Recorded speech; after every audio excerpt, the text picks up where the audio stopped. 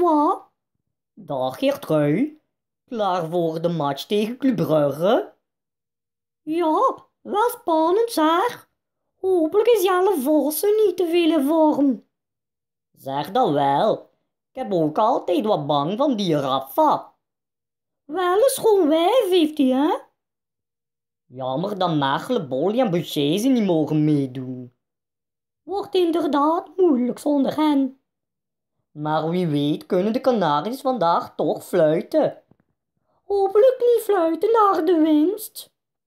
Allee, goed supporteren, hè? Ja, dat zullen we doen, François.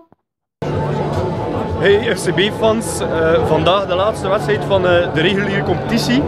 Thijs kunt er niet bij zijn, je zit in Canada voor zijn werk.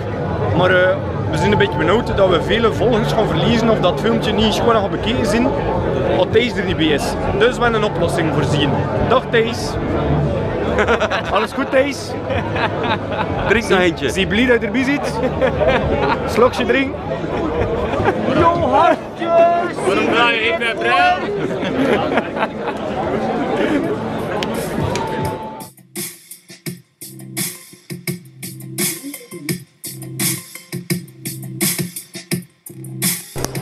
Ja Lode, wat is de pronostiek?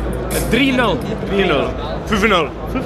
En hier Thijs? 2-0 verlies nu gasten. Allee, ik bedoel 0-2. Dimi, wat is de pronostiek? 4-1. David, wat is de pronostiek? 4-0. Matthias? 3-1. Iedereen is op Win niet, behalve Thijs. Thijs jongen. En wat pees je van de wedstrijd vandaag? Ja, PSV Montreal is wel een goede ploeg. Ik PSV Montreal Toronto 1-3.